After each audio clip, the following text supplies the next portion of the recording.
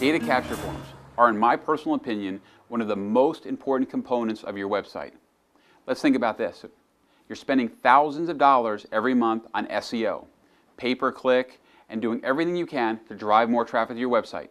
We all know the importance of getting people to your website. We already heard the statistics that you have a 50% higher closing ratio with a lead that comes off your website as opposed to one that you buy.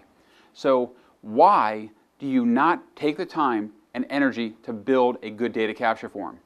I've been out there doing this for a long time, and I get amazed every time I go to a website and I click on the quick quote button. And if you look at this one right here, it's a quick quote. There is nothing quick about this quote. Why, if I'm simply telling somebody this is a quick quote, why am I asking for their physical address? If they're on my website, they've done their research, they've searched it, they've found my website. They must live in my area. Why do you need their address at this point? This is not a quick quote. A quick quote should look something like this. Notice, we're asking for a couple key points. We're asking for the name, their email address, their cell phone number, and their other home phone number or work phone number. And then a little note section to get a little more information about what they're looking for. Remember, people are getting to your website because they already have an idea of what they're looking for. You don't need to ask them a lot of questions. You don't need to interrogate them. I was on a quote form the other day, look right here, and you can see it was almost like filling out a credit application. This is a huge mistake when it comes to online forms and data capture forms. You need to have the form be simple and clean. The rule of thumb very simply is the less you ask for, the more responses you're going to get. So if you're utilizing one of these out-of-the-box type, quote forms, like a lot of people are, you need to rethink that philosophy. You need to go back to your web developer and say, hey, wait a second, we need to change this. I need to have a true quick quote. The other thing about it is you need to make it appealing. It should not be just a cold, dull form like this one right here.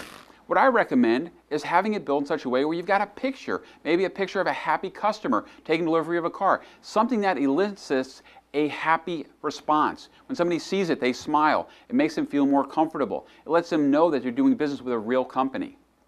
It is important to build these forms so they work. You're spending a lot of money driving traffic to the website. You need to capitalize on every opportunity.